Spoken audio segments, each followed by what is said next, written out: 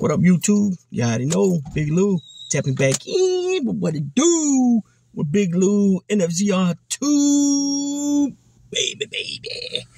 So check it out. As you can see from that thumbnail, UFC MMA's on the menu. UFC 301 was, called King of Rio, or King of Rio, because of Jose Aldo being on the card. Pretty much the whole card up and down the ticket was Brazilian fighters, on at least one corner. The main event, the co-main event,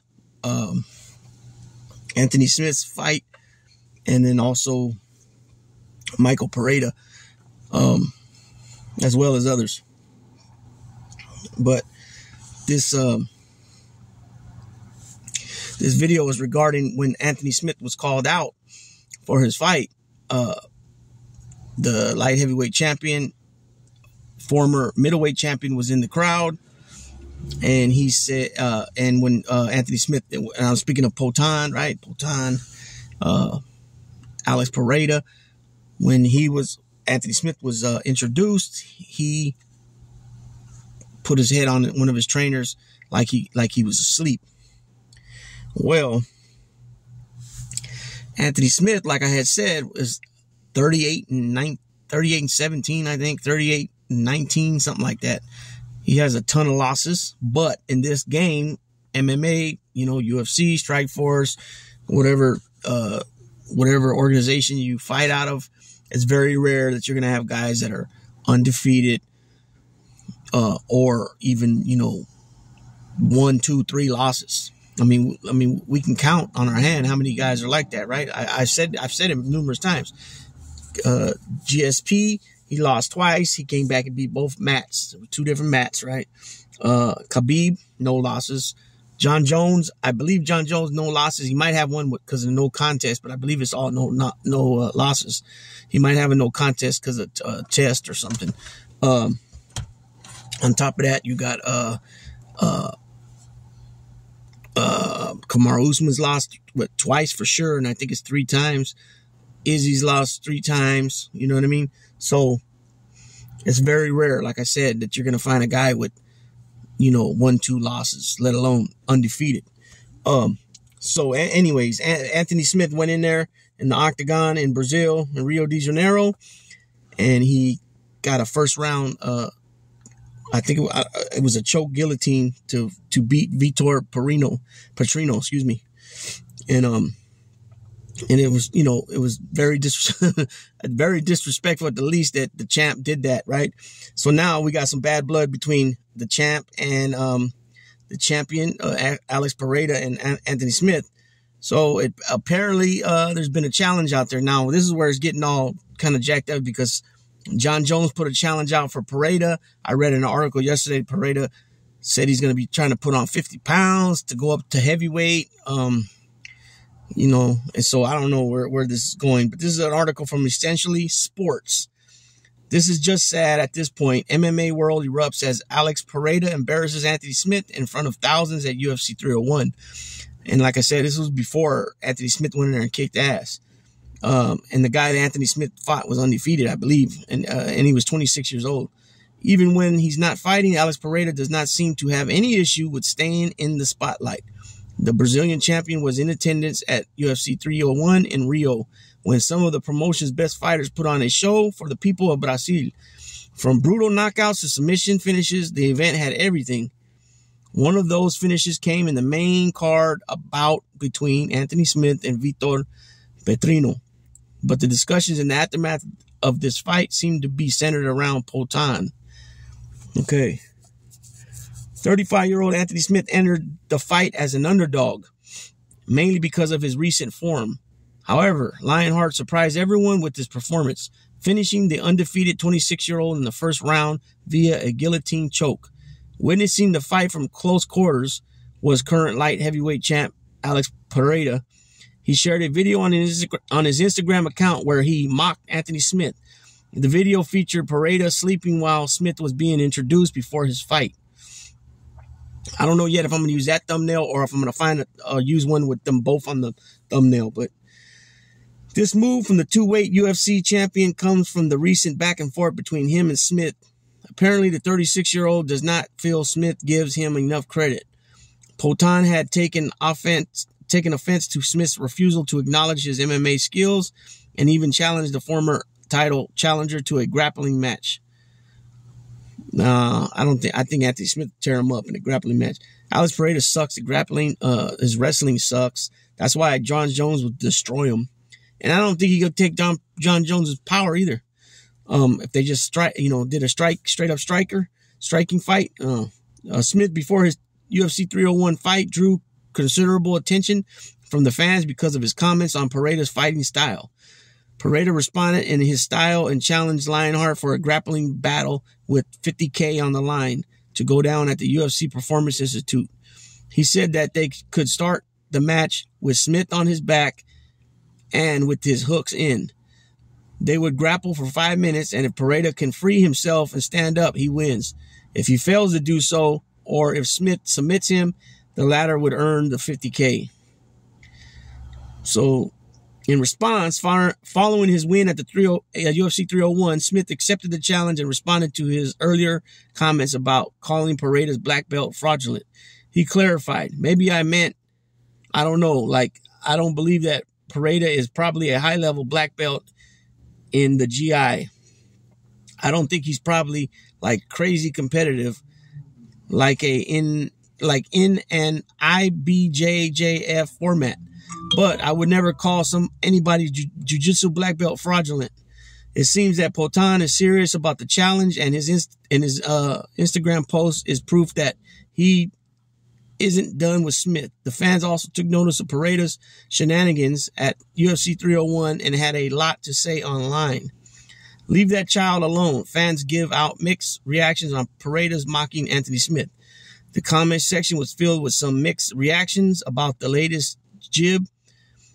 While some enjoyed it, others disregarded it. After Smith's latest performance, some fans believe he would do the same to Pereira despite him being a knockout specialist. Coming out in support of the UFC 301 winner, a fan wrote, "He will sleep you, bro." Smith's guillotine choke has also gathered considerable attention from the fans, and they believe he can pull it off against Pereira as well. While addressing the media after the event, Smith responded to the challenge. Lionheart said, So I start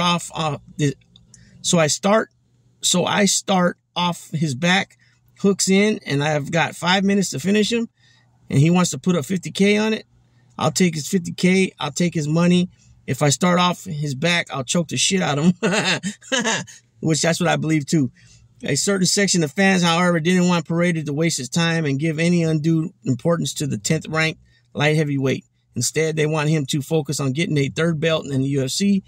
A fan echoed the same sentiment as they wrote, leave that child alone, Poatan. Alex Pereira's skill set and his record have already made him a huge star in the UFC, losing only 1 out of 8 fights. He has already won 2 UFC belts, and the fans want him to achieve more rather than giving importance to Smith. Keep winning, champ, one comment read.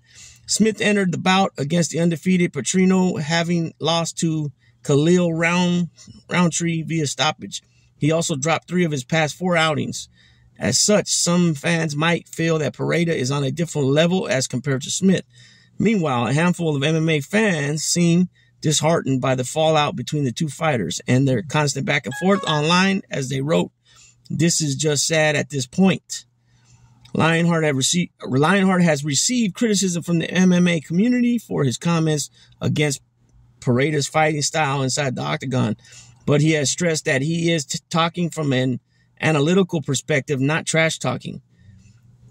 Pereira's latest video does not seem to have gone down as well as he would have hoped. However, it will be interesting to see whether the two will face each other in the octagon or the PI. Will Anthony Smith's impressive performance at UFC 301 earn him a fight against Pereira next? Let us know. Okay, never mind. Okay, so Anthony Smith comes on the podcast. He's on a podcast, right? I'm trying to think who's he on there? I think he's on there with Ryan Clark. No, Ryan Clark's on there with DC, I think.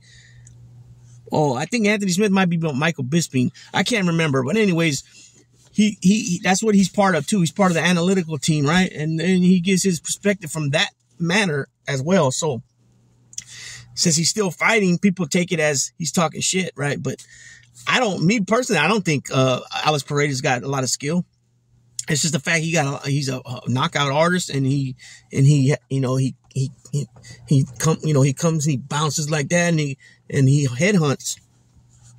But in my opinion, he's acting foolish, going after a guy that's ranked 10th. Like, what are you doing? Like, come on, man. There's, go at the guys 5, 4, 3, 2, and 1.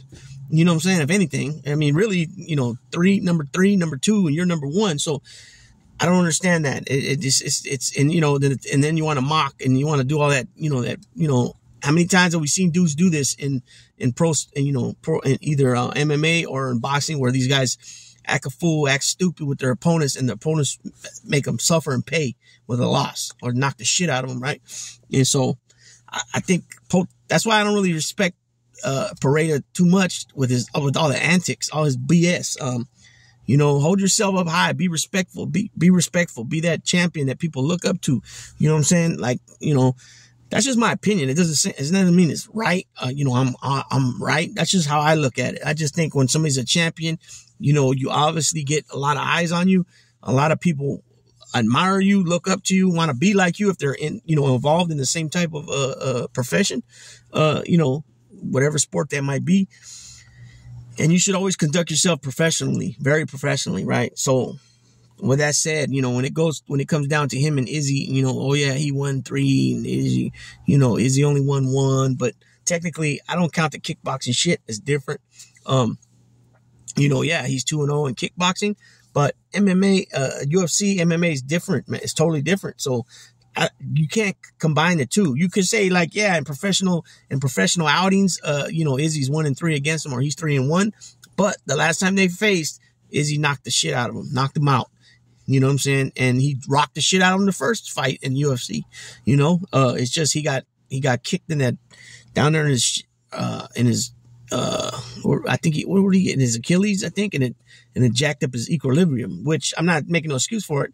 It was a good place kick, and it did its damage, and it worked, and it helped Pereira put him in the position for the ref to step in and stop it. But I don't know. I mean, I think, if Anthony Smith can keep from getting hit with those big old fists of his, because Pereira is 6'4", so he is a big figure. Even though he don't look big, like heavy-wise, he's still pretty big. I mean, he's got long arms, he's got big fists, he's 6'4", and he's a legit 6'4", because when him and Izzy's listed as 6'4", but he even looks taller than Izzy. So, he might even be close, maybe 6'4.5", and they just list him as 6'4", or he's a legit 6'4", and Izzy's maybe 6'3".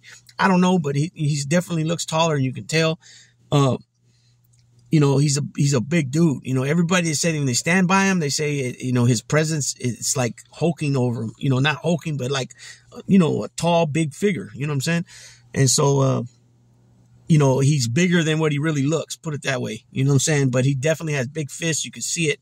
And, and then, like I said, he bounces and he comes and he tries to, he comes headhunting, you know what I'm saying?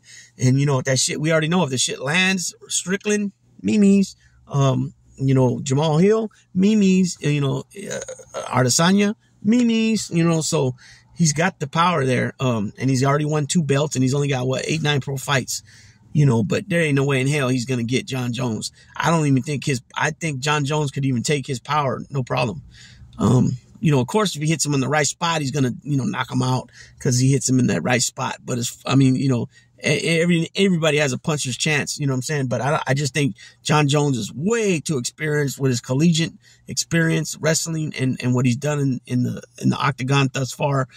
Also winning 2 titles, taking long breaks, and then coming right back after taking a long break and winning the heavyweight title in the first fight. That's very impressive. So we'll see what happens. What's next? If I hear anything, read anything next, I'll drop something on this situation. And with that being said, Big Lou tapping out. Baby.